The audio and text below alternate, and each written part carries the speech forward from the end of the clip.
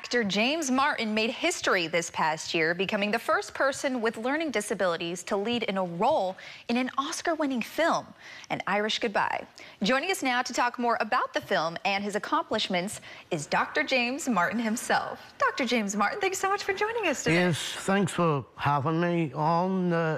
It's just great to be on TV again. Yeah, it's so awesome to have you here on the show and to talk about your accomplishments. But let's first get into An Irish Goodbye.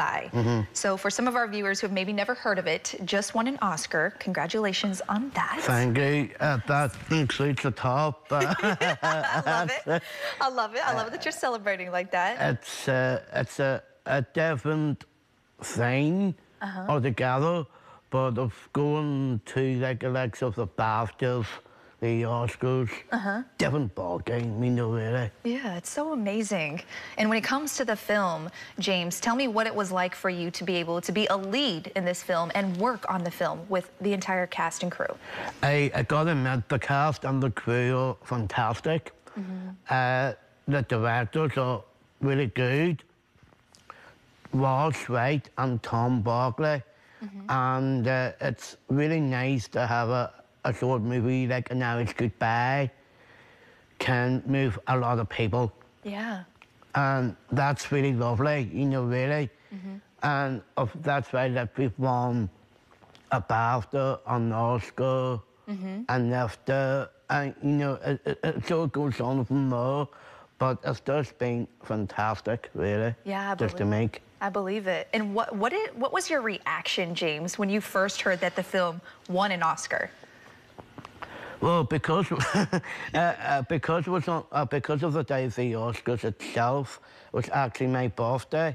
Yeah. And you couldn't top any birthday like this one. On your birthday? Yeah. That's amazing. It was just amazing. Yeah. And like a different ball game, and they all sang happy birthday to me, and then I'm thinking, is this actually a joke? You know, but it turns out it wasn't. It was actually for real. But it was fun and it was nice and very lovely just to be there and with a gang and it's just really nice, you know, really. Yeah. Well, congratulations again. That's so amazing. And you have made history yourself, James. You've become the first actor with Down syndrome in a lead role to star in a film that won an Oscar. What is it like for you to know that you're going down in the history books? You know, you don't feel any different. Because of that, I just made history, not just because of my Down syndrome, but because I'm the first person with Down syndrome can win 3 awards. Yes. BAFTA, an Oscar, and EFTA in 1 year, and that's incredible, you know, really. It is.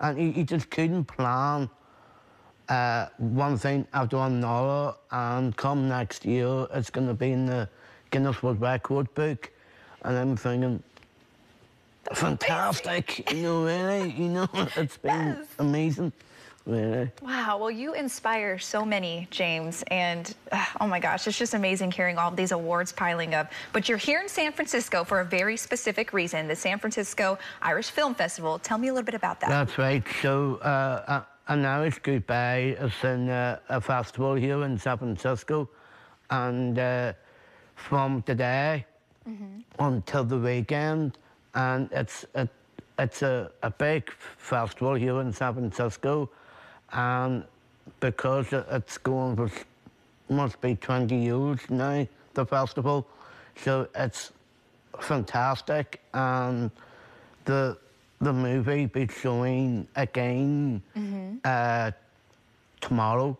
Amazing. So it's just be amazing if it was sold out completely.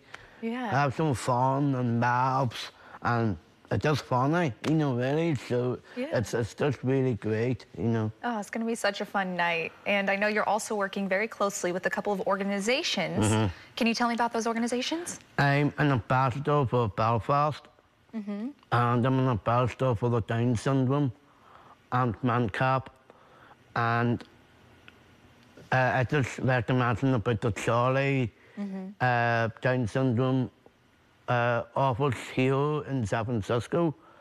They came to watch the movie, and they thought it was really funny.